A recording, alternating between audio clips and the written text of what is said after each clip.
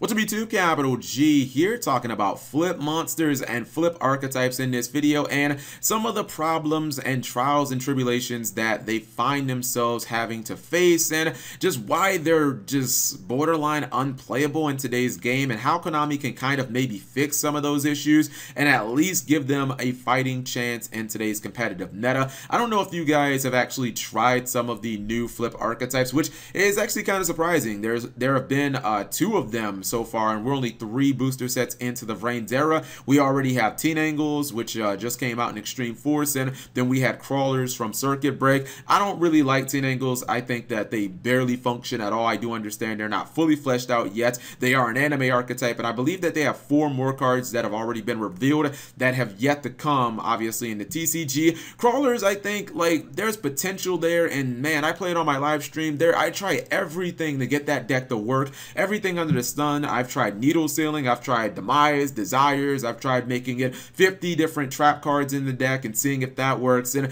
it always just kind of falls on the fact that they're just not fast enough, and there doesn't seem to be any other benefit for playing a mechanic that is just so woefully underpowered in today's game. Now, I want people to understand I have a very hard stance when it comes to some of these older mechanics, because I think a lot of people are just going to say they're too slow, they won't be viable, click the video off. Damn, Cap. Could have saved you a very long time. That is, in my opinion, 100% untrue. I believe that if Konami tomorrow wanted to make a tier 0 flip deck, they could do that. I mean, for people who think that flip monsters cannot be fixed, all I'm going to do is just point to Shadows, and I'm going to say, well, what happened with Shadows? Because they came out and they were tier 1, and we all know that when Duelist Alliance was released, the archetypes were so strong in there, they power creeped everything before them out of the game. That's how we got the Duelist Alliance meta, and obviously Shadows went to win a YCS. In fact, they won the first YCS. I think it was Patrick Hoban, off the top of my head, who ran Shadow Light Swords. Now, Shadows were a very unique situation because they were a flip-based archetype that didn't have to rely on their flip effects. Obviously, Konami gave them a bunch of just really awesome things that adjusted them to power creep. The fact that they could all activate in the graveyard, the fact that they could not miss timing, which was super important because not a lot of archetypes actually had that built into them. They had an inherent resistance to removal to a lot of the powerful cards. So you saw things like Regeki and Dark Hole and, you know, Torrential Tribute, like, just completely fell out the metagame because of the existence of Shadow. So I don't want to believe that like flip is a mechanic that cannot be fixed, because people also said that about rituals. Then we got fucking Necros, and look what happened. And one of the things that I think Konami could do to really help flip monsters out and flip archetypes especially, but I don't think that they're willing to do it, is they could build archetypes more similar to Shadows. One of the biggest reasons why Shadows were so successful when Duelist Alliance came out, it wasn't so much that they were adjusted to power creep, like they couldn't miss timing. It was really just the fact that they were a flip-based archetype. Like every single monster in the main archetype had a flip effect, except obviously the fusion monsters, but they didn't need to necessarily use them. It was a nice utility, and it gave them kind of like, you know, a two-sided blade that they could use against other decks. If they were playing against a problem matchup, or if there was a card on the field that they had a hard time dealing with, something like a Necros of Unicorn or maybe an Evil Swarm Ophion, they could set Dragon, they could set Squamata, and they could deal with that. And none of the other archetypes that I've talked about, or none of the other new flip archetypes, really have that. And I think it's because that Konami is a little afraid of creating Shadows 2.0.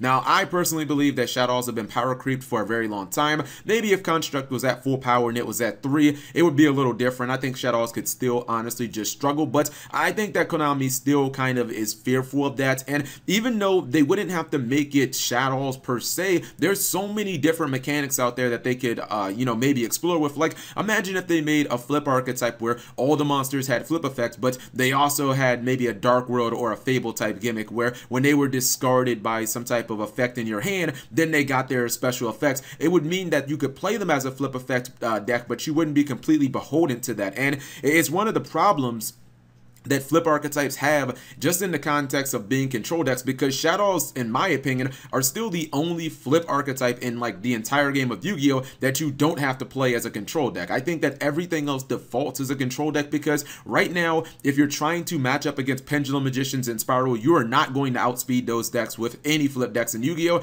So you might as well try to contain them. And if you're trying to contain them, you look at these flip archetypes like, you know, Teen Angles and Crawlers. The problem they have, even in comparison to other things like Paleo Frogs, Outergeist, hell, you could even go back to Zexal and mention something like the Traptrix archetype, is they don't really have any proactive plays. If you happen to go second, worst case scenario, what are you really doing? You're just setting a monster. You're giving your opponent so much time. I believe that is turn 3, if you count turn 0, that you're able to get your flip effect monster activated of your own volition, and unless your opponent attacks into it. So they don't even have any proactive plays, where at least those other decks, maybe if you're lucky with you know, playing Paleo Frogs, maybe you get lucky, your opponent doesn't have any negation. You open with a Rodent Totem and a Frog, you make totally awesome, you set a bunch of back row, you somehow stall the game out. Like, yeah, there's the, you know, the flip decks can do that, but it's just exponentially hard. The second thing, and this is something that I feel like Konami just is, they've been really bad about this. I'm talking about since like the end of the GX era, and it's not even just exclusively to flip monsters. I talk about some of the other mechanics sometimes. Well, they're kind of like sub-mechanics. Flip would fall into this category. Union, Spirit Monsters, I think I'm missing one, Geminis. Is the fact is, Konami really doesn't give these kind of sub-mechanics, they don't give them generic good cards. In fact, it almost seems like the only time Konami even really acknowledges these things are when they're about to release a new archetype, right? In fact, if you look at the second half of Arc V, you'll notice that we got a new Union deck, we got a new Spirit deck, and we got a Gemini deck, and the only one that really was competitively successful was obviously the Union deck, ABC. But when you really think about ABC, was it because it was a Union deck? I mean, it definitely helped. I'm not going to say that ABC didn't benefit from being a Union deck, especially with the field spell, but I think it was really more so because like ABC Buster Dragon is still, by today's standards, just absolutely nuts. And you know, it's a 3,000 tank. It can tag out and get its monsters back, and then you can summon it from the graveyard. It can banish stuff on your opponent's side of the field. So I really think that ABC was more of a product of its absolute like absurdity when it comes to its boss monster, and the fact that all the pieces kind of floated. The deck didn't really benefit from a bunch of like awesome legacy Union cards, and then when you look at like the Union decks throughout the years, none of them really benefited from ABC's creation. It's like when Konami releases these sub archetypes now, like if Konami is going to release a brand new flip deck and, you know, Cybernetic Horizon, it's like they'll only release cards that work with that archetype. It's like they never think, well, we just released a couple more flip card or a couple more flip archetypes just in, you know, the previous sets. Why don't we make some good generic flip cards that can actually work with all of our flip archetypes? Like, I think that people would definitely like that. For instance, what if I just asked you, what was the last really good flip support card that Konami released that worked for a multitude of flip archetypes?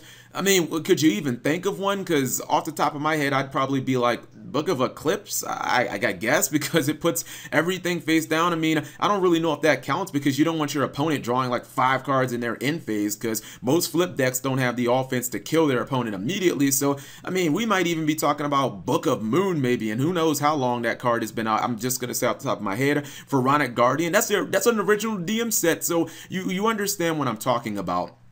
I look at a card like Ceasefire, right? Ceasefire seems like maybe something in a direction where Konami should go to, and it's actually interesting because Ceasefire was kind of originally supposed to be an anti-flip card where, you know, in the original DM era, flip effects were incredibly powerful. In fact, the origins of the flip effect was supposed to be kind of a mechanic that gave you a safe way of getting your effects resolved with minimal risk. Let's just say you were playing back in the Metal Raiders, you know, Magic Ruler, maybe Pharaoh Servant type days, and your opponent had, maybe they had like a big summon skull on the field or something like that, and you had, you know, your 1800 Legend. Yeah, you could equip it with an Axe of Despair and try to attack over them, but if you ran into a Mirror Force or if you summoned into a trap hole, you were pretty much boned. The flip effect gave you the ability to set your Maneater Bug or set your, you know, Penguin Soldier and potentially get rid of that monster with minimal risk. There wasn't a lot of ways for your opponent to answer that because effect negation was just obviously so slim pickings back then. You probably would have had the Solemn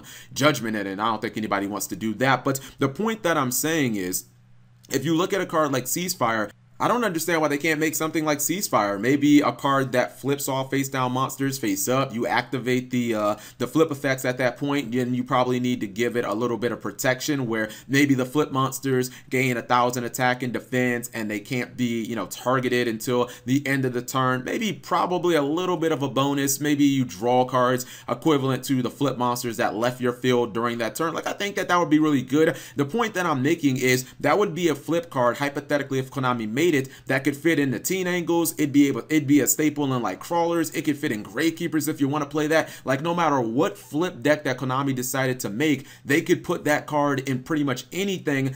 And maybe if Konami did that, I think a lot more people would be excited to play some of these flip archetypes they're releasing, because I know a lot of people thought that maybe Crawlers would have a little bit of potential, but I haven't really found anybody who can actually say like they're a real hardcore fan of Teen Angles. I just don't think anybody is really interested in playing these flip archetypes right now. So yeah, these are just my thoughts. You guys share what you believe in the comment section below. I still think that flip is a mechanic that is worth saving. I think Konami can either give some of these archetypes like secondary ways of playing like they did with Shadows, or just give us some really good generic flip cards. So anyways, you guys leave it in the comment section below. Thank you guys for watching. As always, subscribe if you have not already. Turn on that notification bell for daily videos.